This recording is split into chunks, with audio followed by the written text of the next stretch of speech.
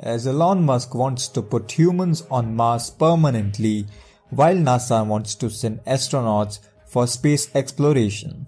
However, there's a problem with that.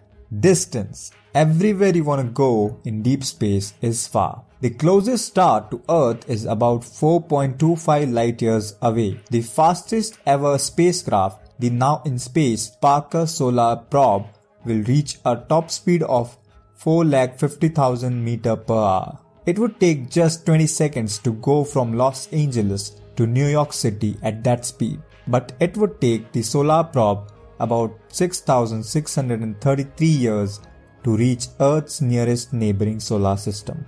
If humanity ever wants to travel easily between stars, people will need to go faster than light, which is impossible according to Albert Einstein's special theory of relativity. Einstein famously dictates that no known object can travel faster than the speed of light in vacuum. However, scientists accidentally discovered something which can solve the problem of travel faster than the speed of light. In this video, I'll show you how world's first wrap bubble, which can travel faster than the speed of light, finally created and proved Albert Einstein's theory wrong.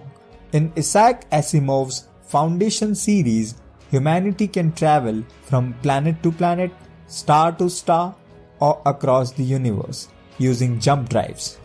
As a kid, we read as many of those stories as I could get my hands on. I am now a theoretical physicist and study nanotechnology, but I am still fascinated by the ways humanity could one day travel in space. Some characters, like the astronauts in the movies Interstellar and Thor, use wormholes to travel between solar systems in seconds. Another approach, familiar to Star Trek fans, is warp drive technology. Warp drives are theoretically possible if still far-fetched technology. Two recent papers made headlines in March when researchers claimed to have overcome one of the many challenges that stand between the theory of warp drives and reality. In 1994, physicist Miguel Alcubierre proposed a radical technology that would allow faster than light travel. The warp drive, a hypothetical way to skirt around the universe's ultimate speed limit by bending the fabric of reality. It was an intriguing idea. Even NASA has been researching it at the Eagle Works laboratory. But Alcubierre's proposal contained problems that seemed insurmountable. Now, a recent paper by US-based physicist Alexei Bobrik and Gianna Martia has resolved many of those issues and generated a lot of buzz. But while Bobrik and Martier have managed to substantially demystify warp technology, their work actually suggests that faster than light travel will remain out of reach for beings like us, at least for the time being. There is, however, a silver lining. Warp technology may have radical applications beyond space travel. The story of warp drive starts with Einstein's crowning achievement, general relativity. The equations of general relativity capture the way in which space-time, the very fabric of reality, bends in response to the presence of matter and energy, which in turn explains how matter and energy move. General relativity places two constants on interstellar travel. First, nothing can be accelerated past the speed of light, around 300,000 kilometers per second. Even traveling at this dizzying speed, it would still take us 4 years to arrive at Proxima Centauri, the nearest star to our sun. Second, the clock on a spaceship traveling close to the speed of light would slow down relative to a clock on Earth. This is known as time dilation. Assuming a constant state of acceleration, this makes it possible to travel the stars. One can reach a distant star that is 150 light years away within one's lifetime.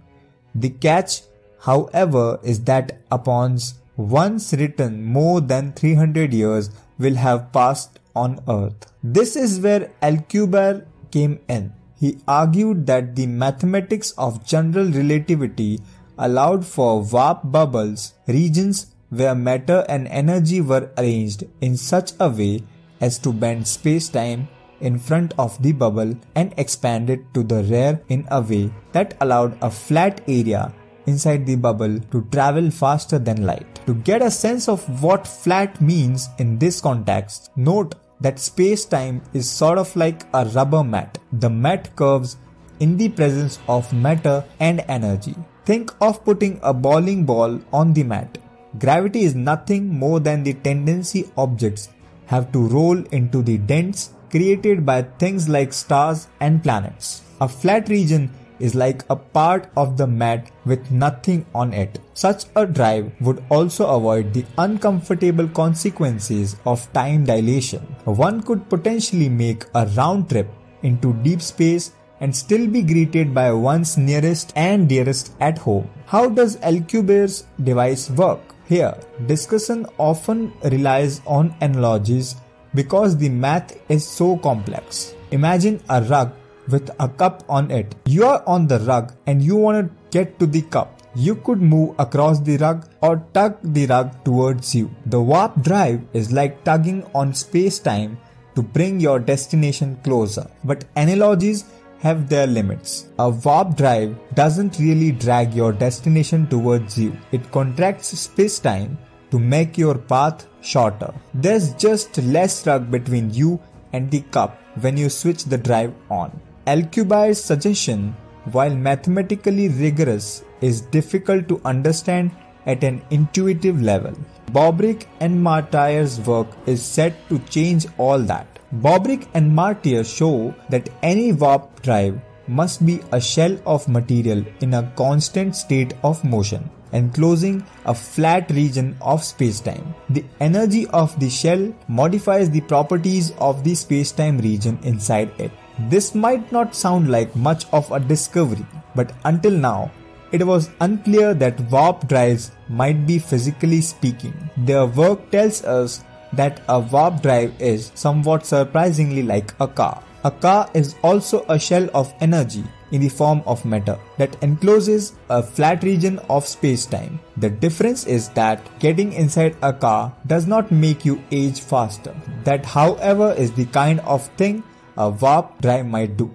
Using their simple description, Bobrick and Martyr demonstrate a method for using Einstein's general relativity equations to find spacetimes that allowed for arrangements of matter and energy that would act as warp bubbles. This gives us a mathematical key for finding and classifying warp technologies. Their work manages to address one of the core problems for warp drives. The negative energy requirements of Alcubierre's device are immense. By some estimates, the entire energy in the known universe would be needed, though later work brings the number down a bit, or from a mixture of negative and positive energy. That said, the energy requirements would still be immense. If Bobrick and Martyr are right, then a warp drive is just like any other object in motion. It would be subject to the universal speed limit enforced by general relativity after all. And it would need some kind of conventional propulsion system to make it accelerate. The news gets worse. Many kinds of warp drive can only modify the spacetime inside a certain way. By slowing down the clock of the passenger is exactly the way that makes a trip into deep space a problem. Bobrick and Martyr do show that some warp drives could travel faster than light, but only if they are created already traveling at that speed, which is no help for any ordinary human hoping for a bit of interstellar tourism.